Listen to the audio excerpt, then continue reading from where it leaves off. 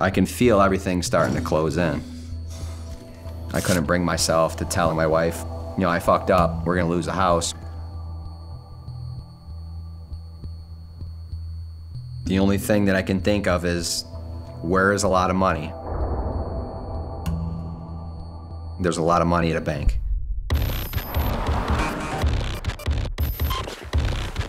I thought, it. My only option left was to rob the bank. I gotta follow through, or, you know, all these other things are gonna fall apart. I'm gonna lose everything that I've built my entire life up to this point. I'm in that mind frame of, I'm gonna get away with this. Thinking I'm better than anybody. The next morning, I just wake up just like a regular day. I taught the classes that I had to in the morning. Once I'm done teaching my classes, I just go right to my car and drive over to the bank. As I'm getting to the bank, I drive around, you know, the block just to see who's there, what type of cars are there.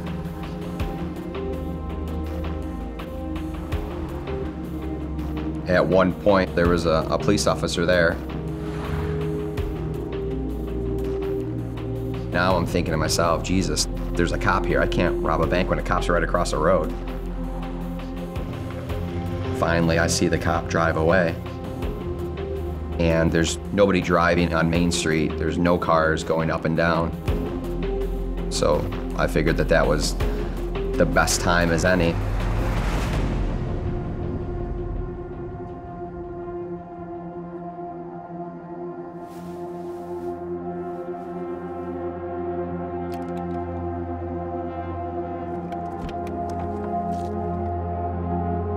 And start walking over to the bank.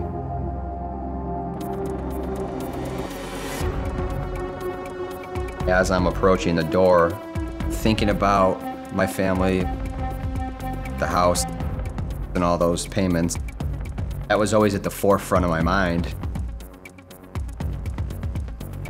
The adrenaline is just kicking in. I'm out in the open with a gun. I can feel my heart start to race. It's like a feeling I never felt before in my life. Just open the doors and everything slows down. I said, listen, just calm down. All I want is the money, like it'll be over in a minute. At one point, I see one of the female teller. She just kind of nods her head a little bit, and I had no idea what that meant, but I knew it couldn't be good. As I leave the bank, all the adrenaline's running through my veins, and my heart's still pounding. I just run right to my car.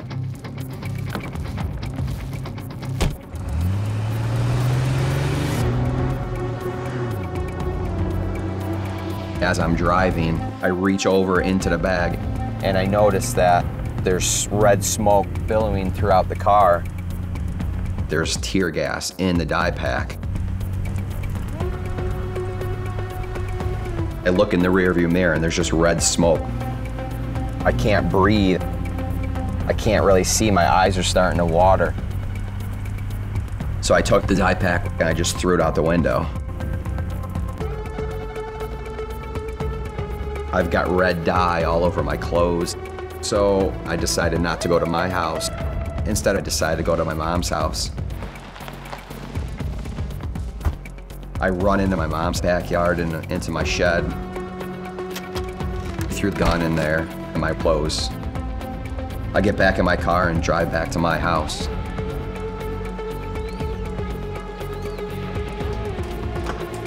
I walk in the house. My aunt was watching my daughter at the time. Just nobody had any clue. I'm thinking to myself, there's no way I can get caught. I had a mask on. Nobody can see my face. I didn't leave any fingerprints. I didn't get caught at the bank. I'm good. I'm gonna get away with this.